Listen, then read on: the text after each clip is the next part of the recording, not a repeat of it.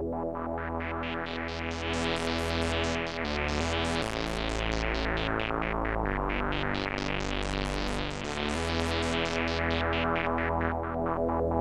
friends, Monodux here, just with a quick patch for you today. This is using some features that I've kind of neglected over time, so just thought I'd share what I came up with here. We have an LFO modulating our filter cutoff frequency.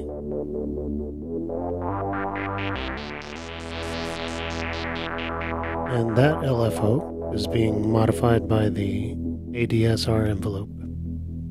And we're using the ring mod at the bottom to be a VCA for the amount of that envelope that's controlling the LFO.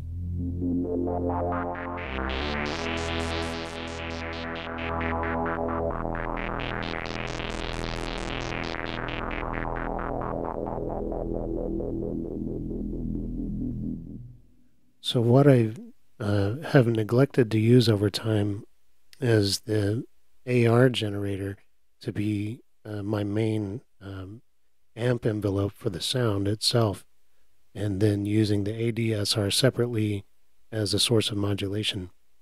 And another thing that I've neglected over time to do is to use the output, because we have the ADSR by default is wired to control the filter frequency here, so I can use that and then still have an independent output to do something else with that same envelope. And I really haven't been exploring that too much, so I'll just talk very briefly about how this is set up. I'm using my default routing for 3 VCOs. If I turn off all my modulation,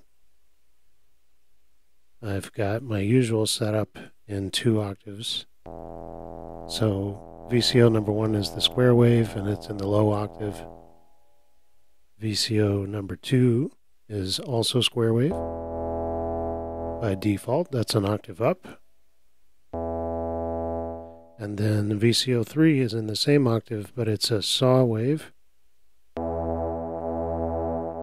which adds some more overtones. So we'll put all 3 together. We got a nice rich sound. I've cranked the reverb way up on this, and I'm going to turn my filter frequency back down so that you can hear the modulation.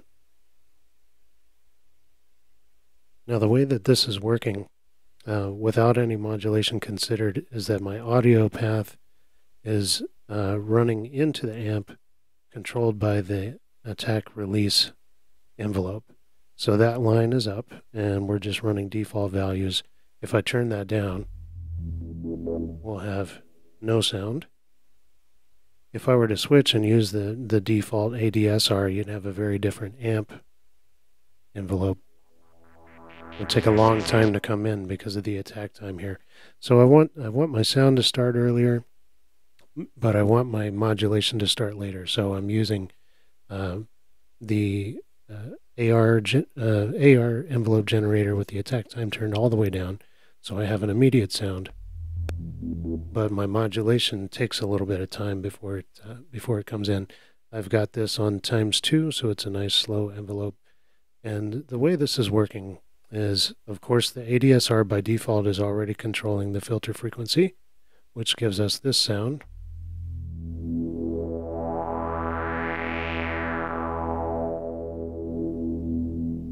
And I'm taking that same envelope, if I take that out of the mix, to control when the LFO starts, so it starts a little bit later. I turn this up so you can hear it.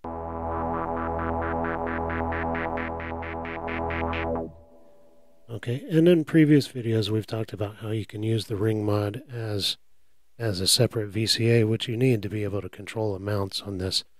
So what I'm doing is I'm taking the LFO here, and I want that to be controlled by this envelope. So the LFO is going into the input, the VCO1 input on the ring mod.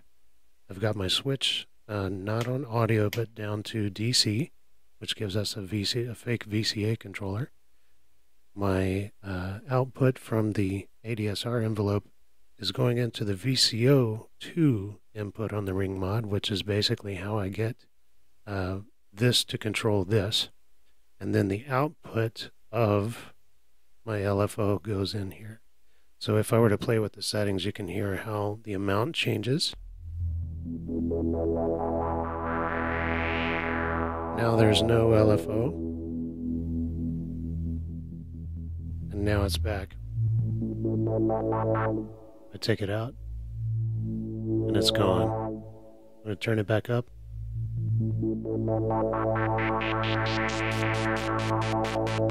And this is essentially becomes like a depth.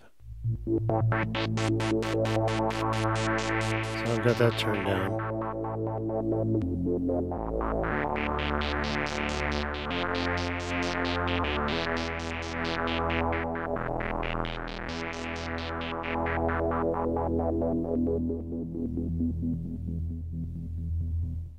So there's lots of different things that you could do with this, and I've really neglected to use it, and neglected to use the AR as my volume envelope to free this up to do other things. So I'll be exploring that, and I'll let you know if I come up with any cool things. This almost feels like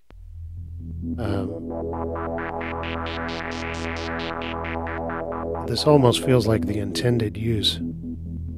So that you could have a simple AR for your volume and something much more complex to control modulations. So very interesting. Just thought I'd share that.